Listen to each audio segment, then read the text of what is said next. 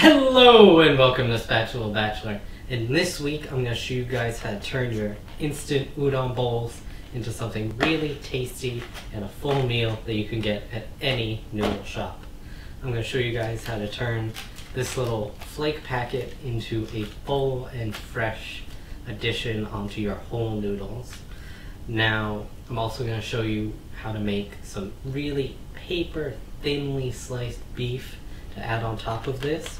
I think it's the best kind of meat addition you can have for your udon because it lets you taste everything without having big chunks of beef that you gotta break up. And I'm also going to show you guys in the description how to make your own beef and mushroom soup base for this.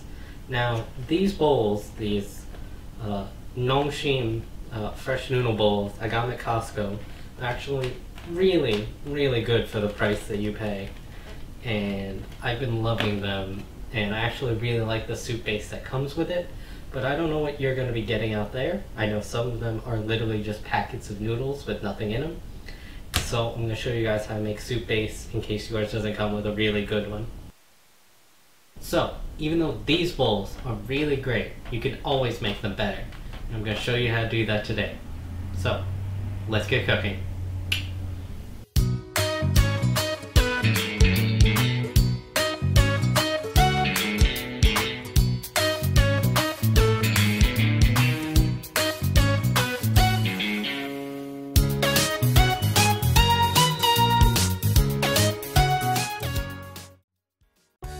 Okay, so to start off we're going to make some paper thin beef slices. What you're going to want to do is freeze your beef first, then take it out and get a very sharp knife, and we're just going to cut very thin slices. You can try and do this with fresh beef that's not frozen, but it's going to be a lot harder. By freezing it, you're going to make sure that it stays in little slices and doesn't break apart. You're also really not going to want to try and use a serrated knife, even though you do have to work the knife through the meat, just because a serrated knife will also probably break up your slices.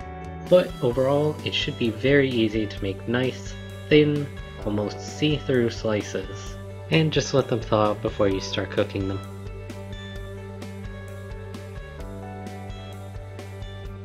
Next, we're going to cut up some scallions. Just cut them up on the diagonal so they look nice and pretty, and you should be good. Next, we're going to cut up some seaweed sheets.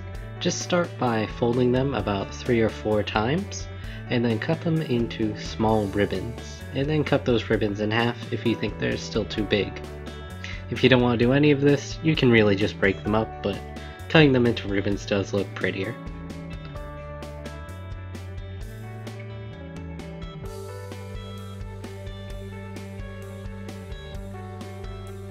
And finally, we're going to cut up some carrots.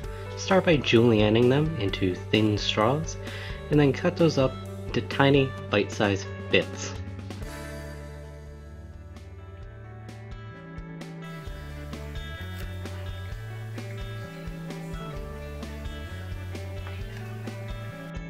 Oil up your pan and spread it out with a paper towel to make sure it covers the whole pan, and then let it heat up on medium heat for about a few minutes.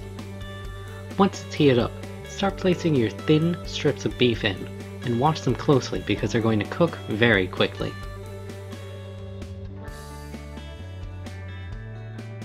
After about a minute, you're going to see that the edges of your beef look cooked. Flip them over and let them cook for another 30 seconds, if that. You're probably going to want to use something better than the chopsticks I used. If you don't mind scuffing up your pan, you can use a fork, or a spatula, or some tongs. Really anything is probably better than these chopsticks. Once you flip your strips over and pull them out of the pan, keep cooking the rest of your beef in small batches. You don't want to do too many at once because it will be hard for you to keep track of what's been cooked and what needs to be flipped over.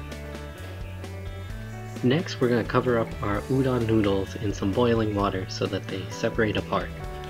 Most of the noodles you're going to find are already pre-cooked, so this is just to make sure that they break apart and aren't all in one clump.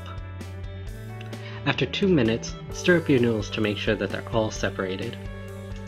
At this point, you can do two things. If you don't want to be fancy and you're not going to make your own soup base, you can just throw the soup base that comes with the noodles straight in and make your udon.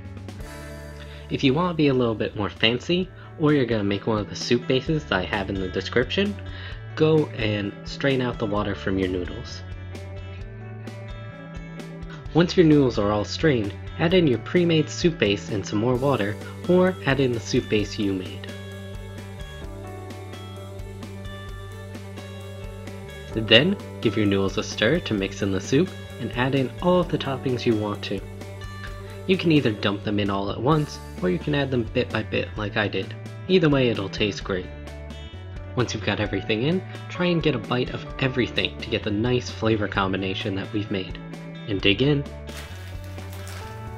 I hope you guys like these ideas on how to upgrade your udon. Some other things that you can add in to make it taste great are hard-boiled eggs, some fresh celery, mushrooms, or radishes. I've got these weird little gluten cracker things. They don't have a lot of flavor, but they soak up a lot of broth, which can make them taste good.